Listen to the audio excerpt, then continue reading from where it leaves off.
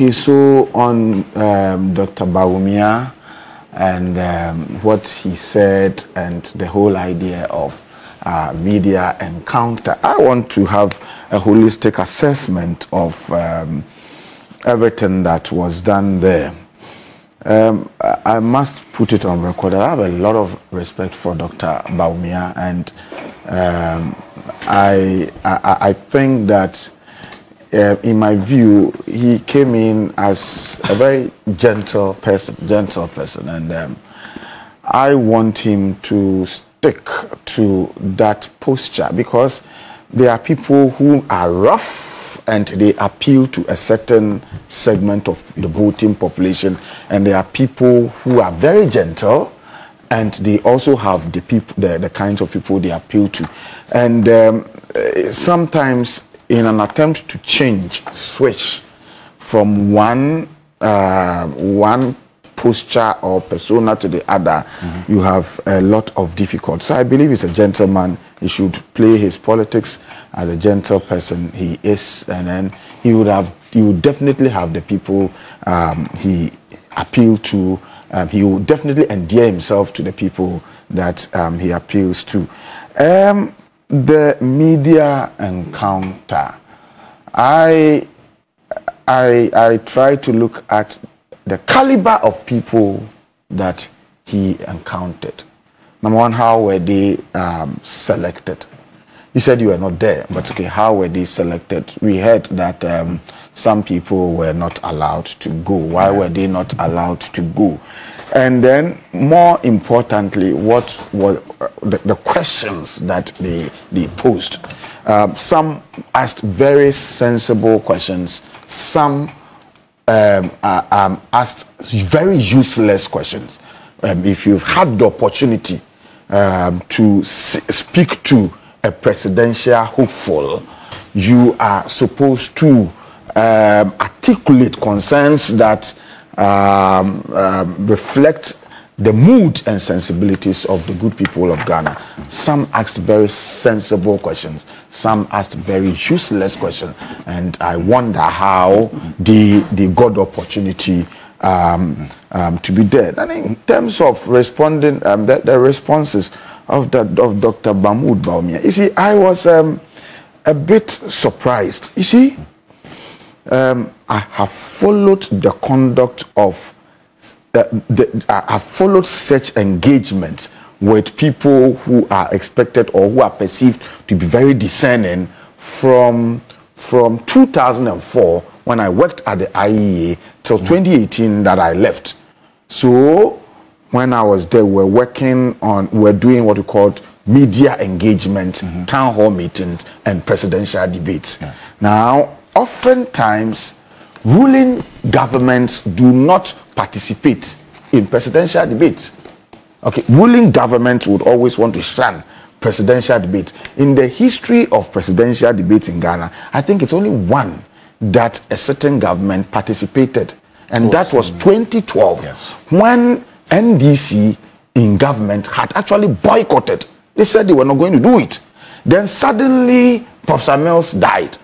And Mahama had just less than 3 months to contest an election. And an election that he was not prepared to contest. And then suddenly, the sitting president died. And then he had to find a way to engage the people and there himself. So then the NDC that had gone out of its way to say we will not participate suddenly came back, okay, to say they will participate. So that's the first time. And the reason why certain governments always shy away from such engagement is that they see that, look, you are going to be engaged. If it's debate, for instance, you are going to be, if you don't take time, ambushed by so many or the rest of the aspirants who may not be happy with what is going on, and they're going to be throwing they are going to highlight the challenges and keep all the blames, on you. So they would always want to stay away from such platforms where the blames may be heaped on them by the other aspirants. Now, whether you like it or not, it is only the one who is not asleep and pretending to be sleeping who would openly and boldly say that things are not hard in Ghana. It is only the one who wants to tickle himself and laugh who will say that things are not bad in are not hard in Ghana. It is only the one who is benefiting from what is going on. It is only the one who doesn't buy fuel.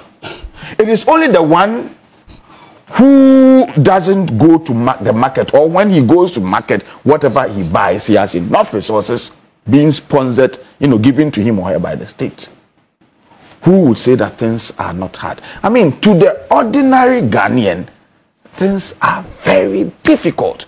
As I speak to you as UTAC president, I have members, my members who are going on retirement, and they keep asking me, is my pension going to be paid?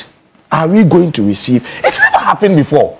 You work hard, and when you are going on pension, you smile to the bank. We have our GU. People are asking, so are they going to pay? There are so many things that are happening that are unprecedented. Okay. Now, so if you are a vice president and you've been given the mandate to lead your party as flag bearer, and we are in such difficult times, and some or many of the difficulties cannot be placed at your doorstep, it becomes surprising for you to mount that platform that I want to engage them. You see, but when he decided to do that, I said, well, Ojaya was on one channel, but not that one thing. Okusie say, or bet na quantum ponsua, Onibrika na or akukudru. So how do I say it in English? Ojaya was on one channel. See, a goat that is confident is always. So, well, some of the things you say it in the tree. See, Okusi say obet na kwantimpon. So, if you see Okusi on the high road, it means it is either it has the power to run faster, or it is very confident. So I said, well, the man knows what he's up to. So if he wants to engage, then let us listen to. But I thought that politically it was an unwise thing.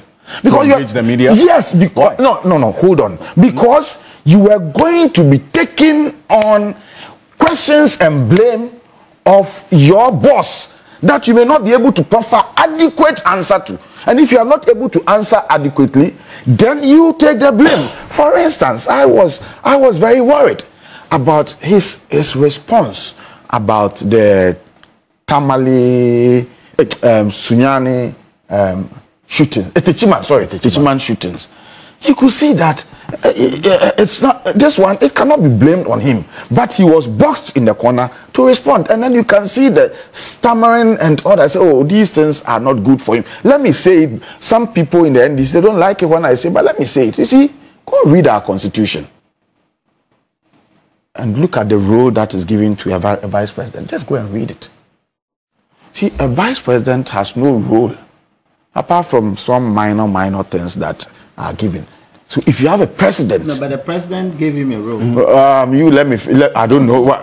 I mean that he was coming to fix the problem. Yes. Oh, let me do my argument. So the point is, honestly, Bawumia has also given the point. And honestly, see, if you get a daring president, a president who wants to be a political king kong, a president who loves fans, a president who wants to take every accolade and every praise, he would not give you anything to do. You will just be there. And so it may well be true that the president told the whole of Ghana that, look, Bawumia is going to do X, Y, Z.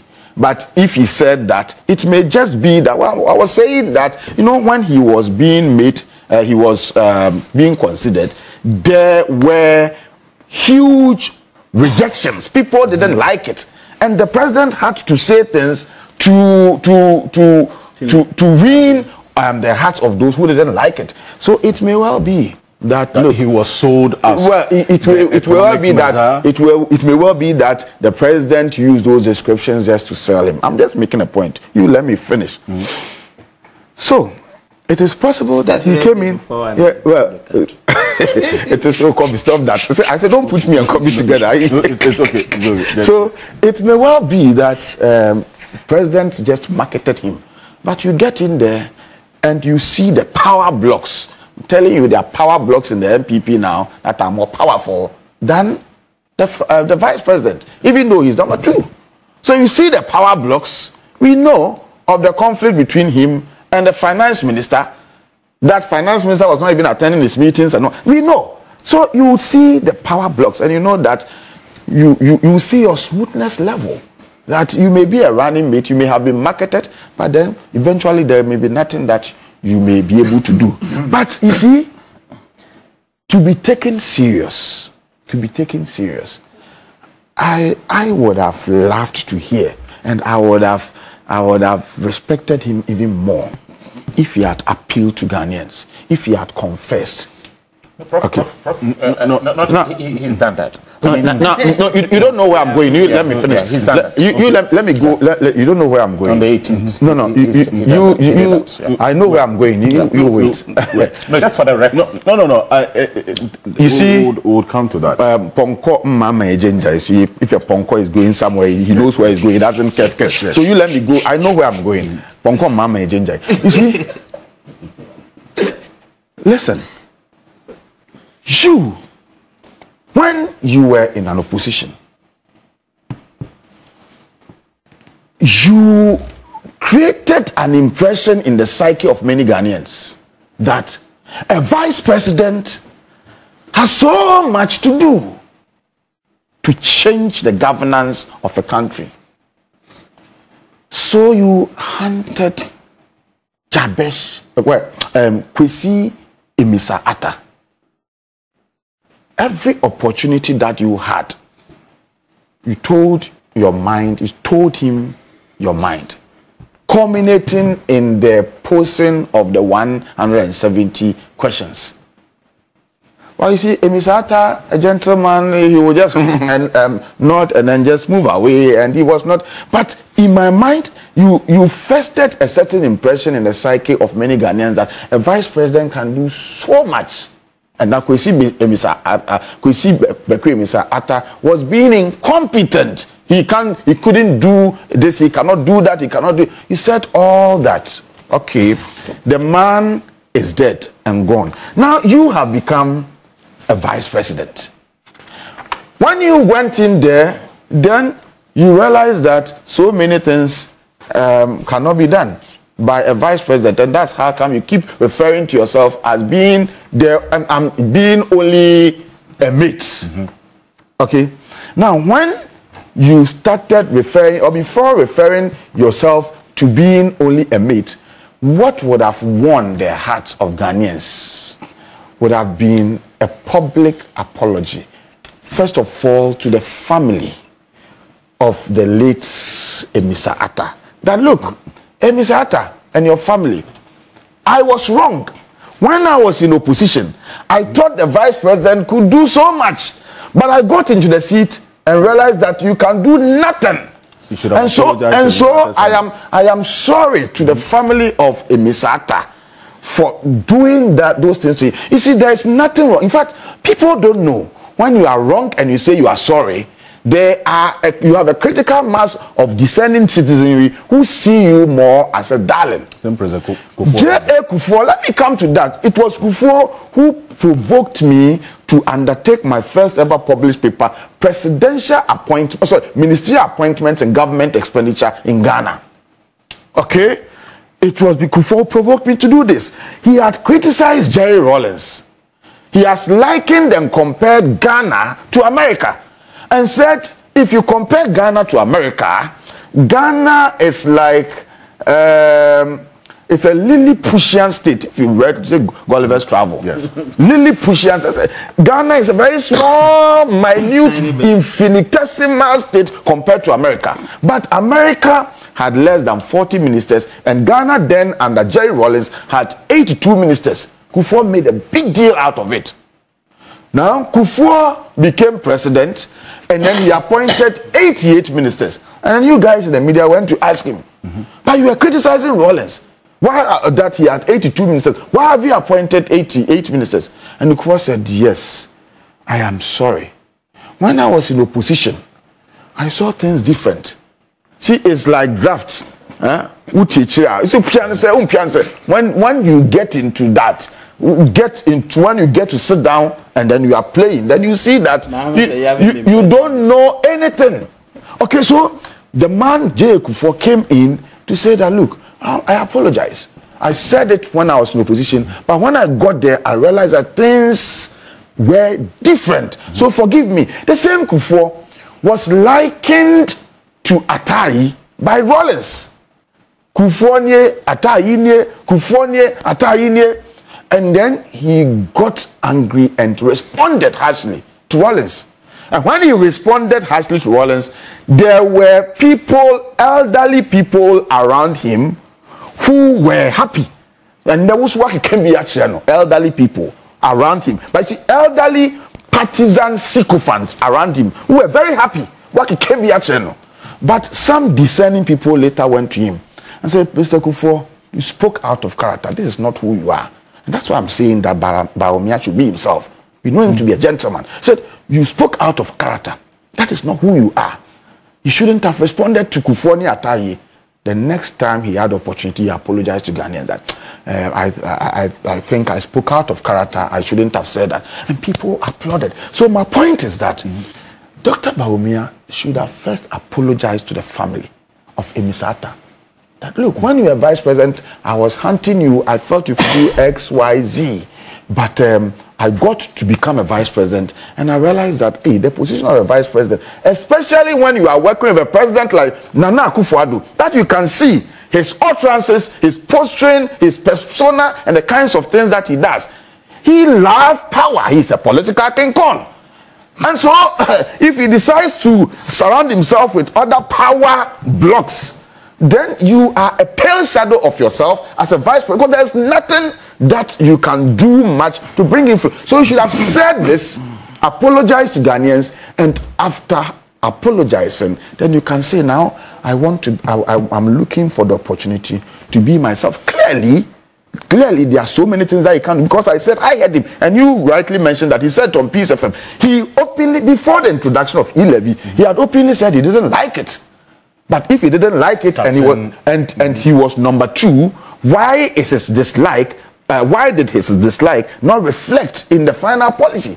It tells you that you may be a vice president. Some people said that he opposed it, but his voice could only reach so far. Well, so it tells you that you may be a vice president, but there is an extent to which your voice could go. And so, in that regard, the EMT only provides an advisory role to cabinet. That is very, very important. Okay, fine. So then Mr. Atta, who was heading the EMT that could only advise, was hunted severely, hardly, and harshly. Okay? And so if you did that, and then you got in to realize that your role could merely be advisory, what should you do to those of us who can discern? Yep. You should come. Yep. First of all, say that when you guys were talking, I was quiet. Why enjoying so much? Sorry. You are worrying me. So you see, I thought that oh, you people too, gentlemen. That thing that you want to do, I don't like. Let me continue. You see, you are making me even. Sorry. I will say whatever I want to say anyway. So don't heckle me. Okay, so you should have apologized first when you had that opportunity, and then also coming back to the kinds of things. You see his responses. Some of the things you could see that look, this one you are just taking on the baggage of somebody who has misgoverned, and it was, for me, it wasn't too good. I don't think that it achieved. You are looking for votes. You are looking for votes. So I would advise, it's free consultancy, go to the people who vote. But if you can't, because given the difficulties of the time, if you meet any discerning person, I mean, the kinds of questions that they may ask and the responses that you may give, given the fact that you were not really in charge. I mean, you may be a pale shadow of yourself. Put that aside.